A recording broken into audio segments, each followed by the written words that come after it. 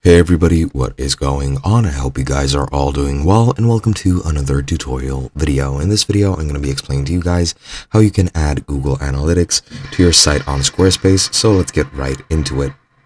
Now, you can use two ways or connect it in two ways for two different purposes. One is tracking, the other is measurement. For both, you add them in the same place, and for both, I would recommend you get a consent form on your site so that people can actually consent to being tracked by Google Analytics to give you more data on your site. But once you're done with that, then you can go ahead and implement it. The thing you need to do is to first go into your settings menu. So on our main menu, go into the cog item or icon in the bottom left, then go into developer tools and then click on external API keys.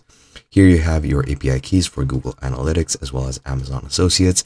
We want Google Analytics, and you can add the measurement ID or the tracking ID to enable Google Analytics on your site. If you want to add both, you just need to follow this format. So this G dash however many digits is, I'm pretty sure, the measurement key, and UA is the tracking key. And if you want to add one, just add it here. If you want to add both, then just add one separated by a comma and a space, and then add the second one. And then once you added those, that is pretty much all you need to do. Once you do that, then your Google Analytics will be connected and you're set to go. And that's pretty much it. Hope you guys enjoyed, and I'll be seeing you guys in another video.